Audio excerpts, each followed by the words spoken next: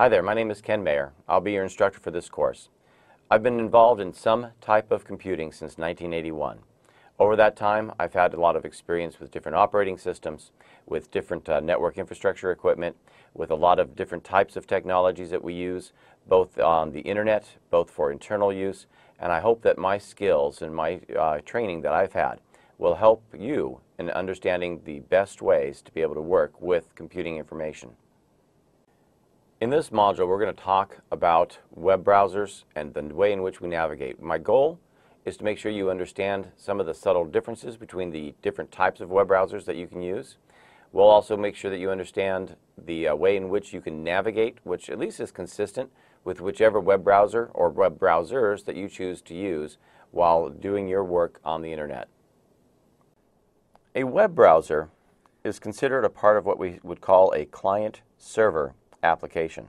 What that generally means is that somewhere in the world there is a server. A server, of course, is just a computer. Could be your desktop PC if you wanted it to be a server that offers some sort of resource that more than one person can use. That's at least the idea of why we call it a server. It's serving some resource. In this case, it's serving web pages. Now, the complexity of the web pages has certainly changed over time since I first started getting online in the early to mid-90s. And a lot of times you'll see these web servers connected to other types of things like databases, but that's really not something that we're going to worry about how to design a page. But just to let you know, there is a lot of complexity that exists today in being able to serve information to you. Now, in that manner, all you have to worry about is having a method of being able to get to that content. And we do that with the web browser. So when you're going through the internet, and we love to make clouds for the internet, and we'll talk about how to navigate and find these web servers, you need some page, I should say, client that can show you the information that's stored on that web server. The web server has basically just instructional code. That instructional code that's stored in here, that you might think of as a web page, just has data. There's actually not a nice pretty web page stored there. It's just programming code that is interpreted by your browser to be able to draw a page for you to be able to see. That instructional code is generally started off in this thing called the hypertext markup language, and that is just a language, a programming language, that the browser can interpret all of the really cool stuff that it sees in that code and make the page that you want. So that just means that having a web browser is having a tool that can decode the instructions from the web server to present you with the web page. And of course, as this code has evolved, the things that we see are just getting more and more incredible. Inside of HTML, there's different languages you might have heard of, things like Java, or maybe you might have heard of people talking about Visual Basic. Again, these are types of little programs that we can put inside of the HTML page, and that, again, your web browser hopefully can interpret to make that content available for you. You may also have heard of this cool animation type of software programming called Flash. And so basically, when you open up that web page and you type in the address is what we call a URL, a Universal Record Locator. That's the name that we use for the web page. Your web browser is basically going to send a message over the Hypertext Transfer Protocol, HTTP, and it's going to have in there a GET request, and that GET request is generally there to get the home page. And the home page is the default page. Unless you specify exactly which page you want to see, you're going to get what we call the home page of that website. And all of this code, all of these scripts, all of the attached pictures are all going to be sent back from the web server through that programming language of HTML so that you can then have your web browser draw that page. Now that's all we really are looking at, is we're just saying, hey, this is our way of being able to have a client, have a software program that can interpret the code and show you the results. Now there are different types of web browsers. Some of the ones that are the most popular, one that's bundled, that's the word we use, with Windows is called Internet Explorer. Now, they say it's free, if you have a licensed version of Windows. And they all have different kind of little subtle options, but they all do the basic same things. Another very popular web browser is called Firefox. Firefox is kind of an open source, meaning that we have an open group of users out in the world who continually try to submit changes to make Firefox even better. Where, like I said, this one here is owned by Microsoft, and they're the ones that make the updates. A third one that came out a few years ago that seems to be gaining popularity is called Chrome.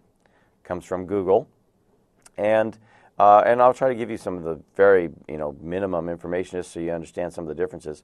The fourth one that is somewhat still out there, at least talked about, is Opera. And then the fifth one that you see is mostly for the Mac users, which is called Safari. Now, there is actually a Windows version of Safari that you can use. So let's talk about probably the top two or top three, Internet Explorer and Firefox. You'll see a lot of arguments between people who are fans of both, saying why their browser is better than the other one. What it comes down to is all five of these are able to take the HTML information and turn it into a web page. Some of the differences you might hear is with Internet Explorer, you can use kind of what they call content filtering. If you want, kind of being able to put it into a nanny state where you can make sure that adult information doesn't get through, or to try to make it a safer browsing experience for your kids, that Internet Explorer will, through Microsoft and through settings that a lot of websites cooperate with, can be able to tell the browser whether or not it's a page that should be shown or not. They both have the ability to take care of what we call pop-ups, pop-up blockers. A pop-up is, again, part of the code that comes in, can try to convince your web browser to open up an extra window that you didn't want and put it on top of your screen so that you have to kind of look at that advertisement, kind of hoping that you'll click on it and maybe get interested in some other product. So they both have, well, most of them have pop-up blockers. Firefox is said to be more secure. That seems to be again, back to who is a fan of which, because it does have a kind of a built-in firewall that they try to use with Firefox. Internet Explorer and Firefox also have what's called some version of in-private browsing. This can be important. One of the things you're going to learn as you use your web browser is that it keeps a history of the places you've gone. And if you're at a computer at work or a computer in a public location, then that means that people will be able to know what you've been doing and what sites you've gone to. And so, again, they both have settings that you can help protect yourself, but we'll talk a little more about that when we talk about protecting yourself online. Chrome is told to be kind of a little bit more lightweight. Not a lot of the extra features that I just talked about, like there's no content filtering with Chrome, but people claim that it is just fast, that your web pages will load much faster for you than you would have had otherwise with some of the others. Opera, it's been years since I've used this one. It was one of the first ones, I think, to introduce tabs into the browsing experience, and I'll talk about those. And like I said, Safari is a choice. By the way, you can also have a Firefox for Mac users as well. So maybe I'll put Firefox down here as another option. And these are, of course, web browsers that offer pretty much the same features I just talked about, but they were designed for people using the Apples, what we used to call the Apples, but the Mac versions of PCs, because they have a different operating system. So the subtle differences might be just in a couple of the extra little features. Now, I will tell you, and I've seen this enough times, that some web pages were designed for certain types of explorers or browsers. And what that means then is that the people who are developing the web pages have their idea of what they think may be the most popular web browser that's going to be used, and try to add in extra little features, the way in which they can present graphics or animation or any of these things that they like to do. And that might mean that they're customized for one browser over the other. I have gone to some web pages where it just doesn't load very well, or doesn't run the way it wants to if I use, let's say, Internet Explorer. And so I'll go to that same web page with Firefox and find that it runs brilliantly all the way to every action that they have. So it's good for you to be able to go out there and maybe get some of these other browsers. They don't take up a lot of storage, so that you can also have that experience of being able to see the differences between web pages, how they load in one over the other. So again, it's just something to think about. There's no, I guess I could say, perfect web browser. Now, how do we use each of these? When you open up the program, the beginning part of it is generally going to ask you to put in a URL, as I said, the Universal Record Locator. And I'll talk a little bit more about that when we talk about these domain names. That's really what it is. It's a domain name. And we'll talk about how that's kind of broken down. And then when you hit enter, or just click on the actual little, maybe some could be an enter, it could be a magnifying glass, to search for that web page, that's where you're going to generate the HTTP GET and send the request to that web server to retrieve that web page. And then it's going to load in the main display window that you see here. Now, on some web browsers, they are programmed with what's called a home page. A home page is an automatic page that's opened anytime you start the web browser. That's something that you can actually change. We'll show you how to change it. And that way you can have whatever is your favorite page be the first page you see when you open up that browser. From there, your interaction with the web page depends on the type of objects that have been inserted. Now again, remember, these are graphical representations of code. You often will see a text box. The text boxes are generally going to be in this rectangular shape. Often you can see the mouse cursor blinking of where you're at, so you can enter text, and it's just designed for the input from your keyboard. Other types of things you might see are links that you can click on.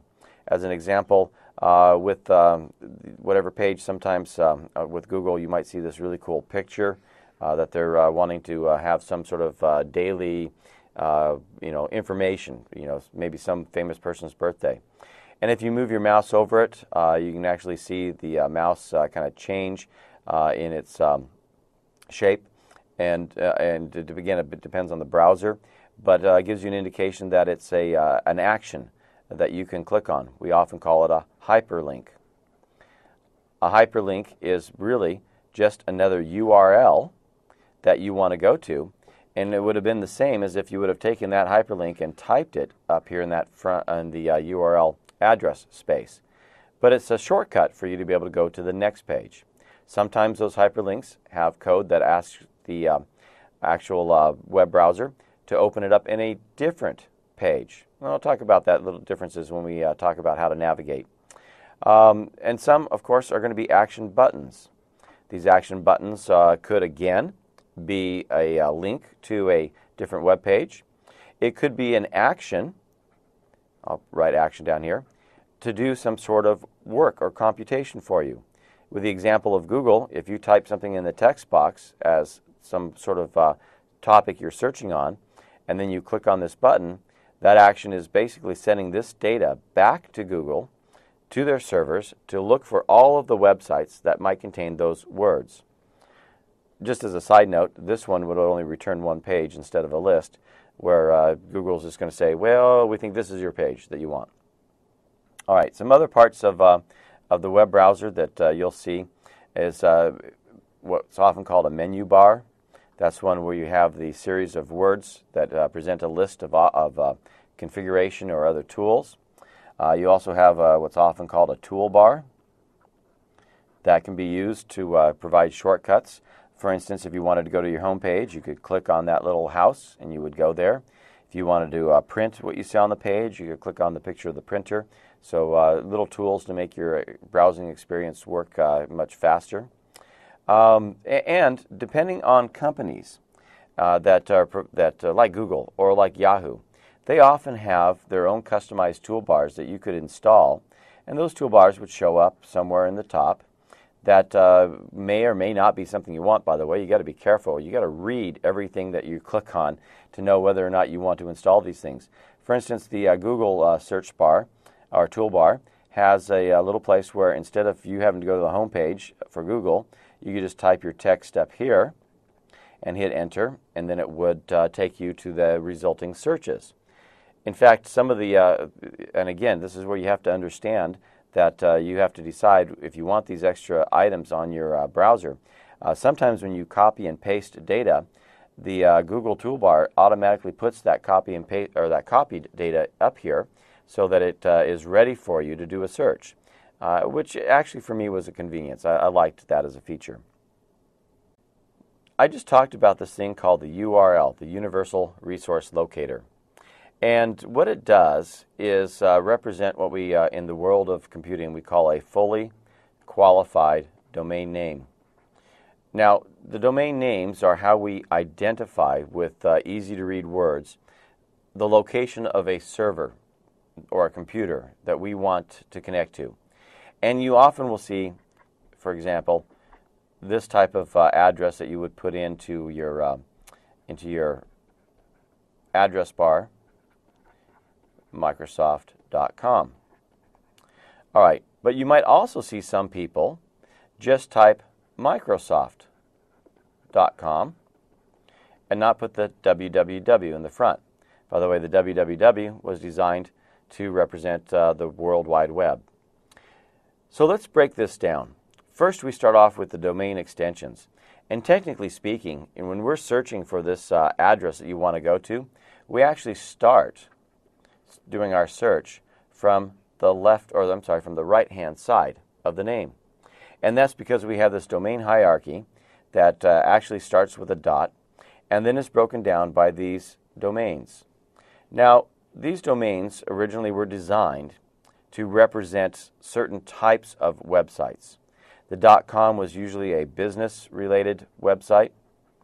The .edu was often some sort of a college. Anything that dealt with networking technology was, or communications technology was the .net. And as we started running out of these, basically, I shouldn't say we didn't run out of names, but a lot of names started getting reused and reused, or you know, wanting to be used, but you could only have one person with those names. And so sometimes somebody who was maybe in a business but had a name they wanted to use would register with a .net, which was not appropriate because they were a business, not a telecommunications type of a company. And but we were kind of lax on the rules about being restrictive. As an example, when I first started trying to make my own pages, I wanted my page to be the initials of my name, my first initial, middle initial, and my last initial, KLM. So I tried to get KLM.com. Well, unfortunately, somebody beat me to it. A rather large airline over in Europe had already registered that name. So if I wanted it, I would have had to make it KLM.net. But that wasn't actually appropriate for the way in which I wanted to use that. Now, since then, we have a large number of other types of extensions. And by the way, .gov was usually a government agency. Militaries were .mil. For us, you know, we're starting to see new things like .biz as an example. Another example might have been a .org, which was usually a non-profit organization. And these extensions are still undergoing changes. The reason I'm bringing it up is that if you get somebody says, hey, you should go look at this website, and you can look at this domain that it's underneath, then it gives you an idea of what the content might be like. As an example, there was some argument about whether or not to create a .xxx, which, if, you know, being a parent, I think that's great because I can block all these .xxx through my web browser when so many adult industries are using .coms, which I guess they can argue they're a commerce, but still, it's just, you know, you're wanting to sometimes also protect yourself. You know, another one is a .tv, which would certainly be, I'm assuming, for TV type of content. Now, it's somehow, in the United States, it seems as though people think we kind of own the domain extensions. It is a worldwide organization that is trying to come up with these standards. But sometimes when we're going to a business like a .com, if it's not a U.S.-based business, a business in another country, we started adding country codes into this.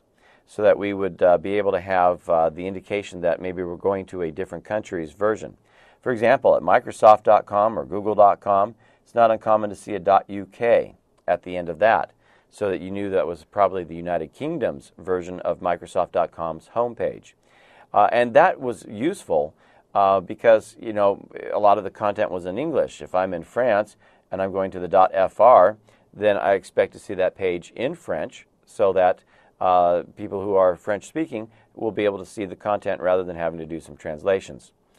All right, so we start off at least with those domain extensions, and then we continue to read from, as I said, from right to left.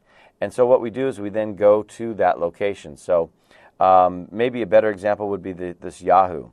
So here's Yahoo, and underneath the .coms. So you can see again how we're going from right to left. Now, in this example, I didn't put a www in there for Microsoft. And so often people will say, well, do I need it? Because if I leave it out, I often end up going to that by default. That's a function of the web browser taking you to what we usually call the home page. That World Wide Web is generally where the home page is located. But with companies like Yahoo or Microsoft, let's put another little company over here from the .com of Microsoft. They have other pages that you might want to go to. And so we continue to name it with this extra domain. In fact, let me put it down here. You could go to technet. And I'm just going to use MS for Microsoft. Microsoft.com. You would actually spell out the whole word Microsoft. There could be training.microsoft.com. And so what you're doing is you're actually going to a different domain with a different home page. And that's all different than the www. But for the most part, www is where you're going to start, and then you can usually get from that home page to these other locations. Now, as you're navigating your browser, and again, like I said, there's a variety of different setups as far as where all these little objects are, depending on the browser you're using. We're looking at an example of Internet Explorer here.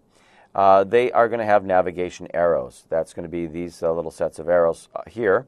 On some browsers, they may be, well, most of them, they're on that left-hand side by the address bar that we want to use. And so here's the idea that, you know, you're at google.com to start with, and you decide to type in something new. So you wipe out what's here, and then you go to your www. Let's just say abc.com, and you hit enter, and it takes you to that web page.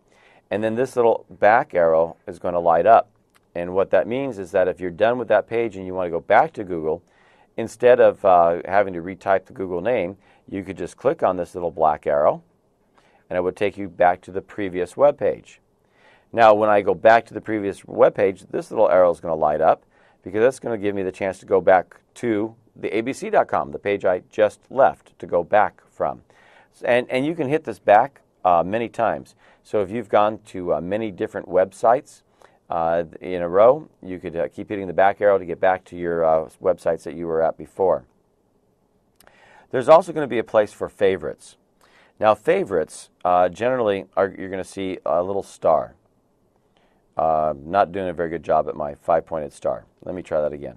I should be able to draw a star. Let's do it the old way. All right, you're going to see like a little star. And that little star is your way of opening up a place called favorites, so that if you did go to abc.com and you wanted to remember where that place was, or it's a web page you think you're going to go to again, under the little favorites, you could add it so that you wouldn't have to remember what that link was. And that's great because, as I said, you know, we're trying to make this world of browsing so much easier. So what do? You just say, okay, add that to my favorites. Maybe next week you say, oh, where was that place that I liked? And well, you just open up your favorites. You'll see the list of what you've chosen. Hopefully you remember which one it was, if you have a lot of them, and you click on it and it takes you right there.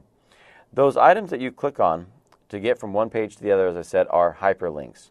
Generally speaking, when you see a hyperlink, and this is something I'll talk more about in security.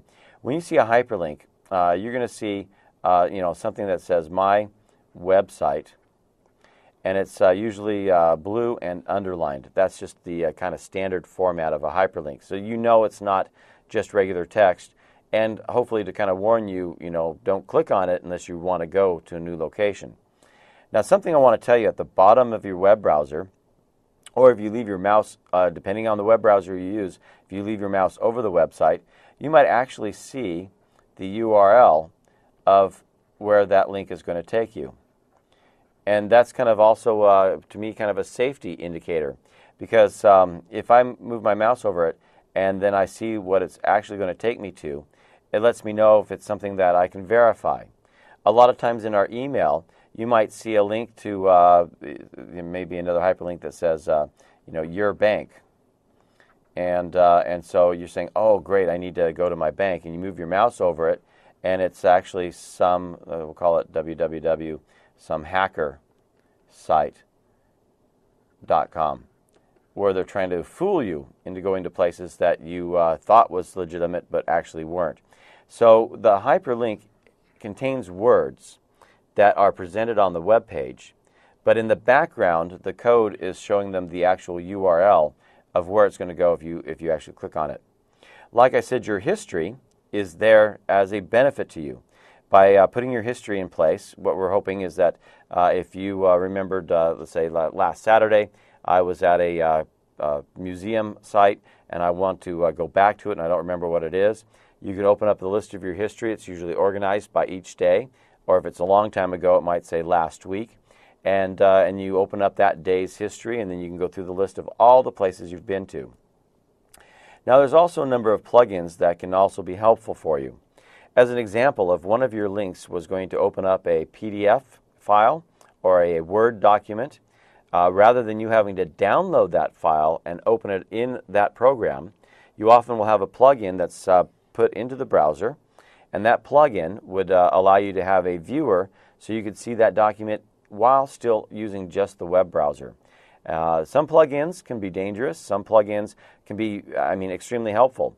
If there's a link to email somebody, it's great to have a plugin that could maybe help open up the right email client that you're going to use and be able to start generating your emails. So we're going to show you some demonstrations of how to search with a variety of different search engines. Bing is certainly one of them. But basically the idea is that with a search engine that you're going to come up with the text of what you want to search for. Now, different search engines will have a variety of methods of being able to present you with search options. They almost all will have a text box where you'll type in your search terms, and then of course hit enter, and it would result in a series of websites that might be what you're looking for. Often some of those sites are up on the top of the list because they either really are what you're looking for.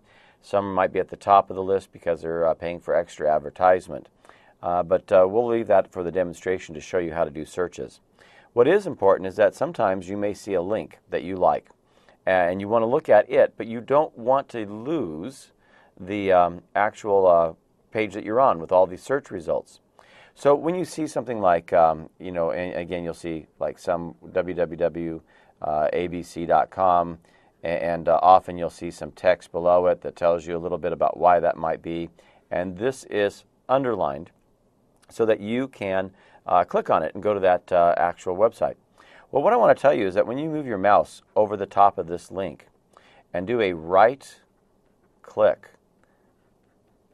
on that link, it will not immediately take you to that website. One of the options you'll have when that, and you're going to have a little menu pop up. And this little menu is going to, depending again on the browser, the order of these will be different. One will say something about open in a new window. One will say open in a new tab. The reason I bring it up is that I often do this. I'll just choose the open in a new tab because here, this is the page you were on that showed you all of your search options. This is another tab. And basically what it is it allows you to have multiple web pages open without having to have multiple Internet Explorers or Firefox windows open. It's easier than having to keep switching open windows to just click on the next tab and say, hey, that's what I wanted, and I still have my search results that are there. And you can do that multiple times and have a lot of tabs open. So It's just a way of being able to say, okay, show me the content. So the content would be in the new tab, and then you still have your search results on the original tab that you started on. And it's easy. You just click on which tab you want to view, and you can just go back and forth very easily. Now, sometimes you're going to be asked to download or upload files. When you download files, hopefully you have some sort of antivirus software on your system so that it can scan the file to make sure that it's safe. And you have to remember, depending on the operating system, that the files that you download will probably go to a folder called Downloads. Something just to, again, that I tell you to think about. You can also, when you get asked about a file, you often will see, at least in the newer versions of Internet Explorer, a little box at the bottom that you could say something like run if it's a executable file, or you'll have a little box here that says save and has a little down arrow. Now, if you click save, it's going to go to the downloads folder. If you click that little down arrow, you're going to see something that says save as, and with the save as, you can then decide which folder you want to save the file in, so that it may be easier for you to find. You'll also probably see a button that says something about canceling that option, so that you're not downloading a file if you maybe accidentally clicked. And by the way, it is easy to accidentally click some things as you're moving your mouse around a web page, and you just not thinking about it, and you hit that button, and boom, something starts to download.